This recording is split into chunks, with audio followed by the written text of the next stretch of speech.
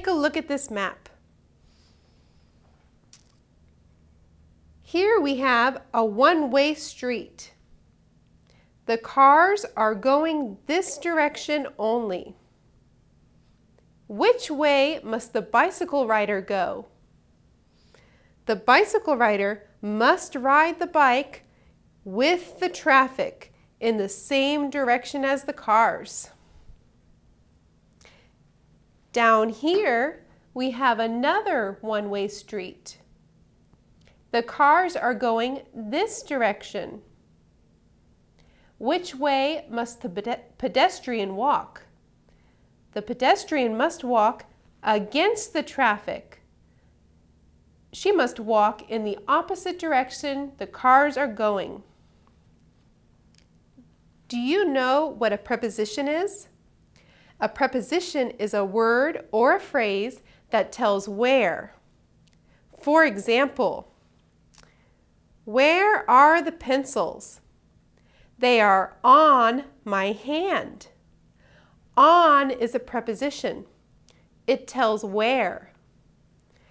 Where are the pencils now? They are in my hand. In is a preposition. They tell where the pencils are now. Prepositions can also tell direction. For example, the girl is walking away from the toy store. The car is driving toward the stop sign.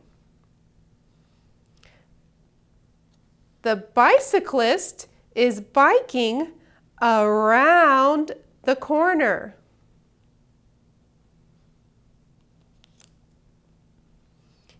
When we talk about streets and traffic, we use some special prepositions. For example, we will say with the traffic or against the traffic. The bicyclist must ride his bicycle with the traffic in the same direction the cars are going.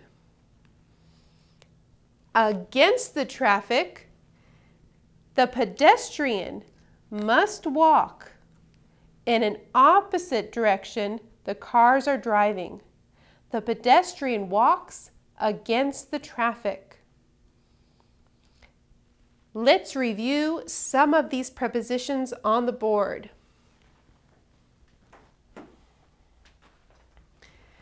Prepositions are phrases or words that tell us where or what direction.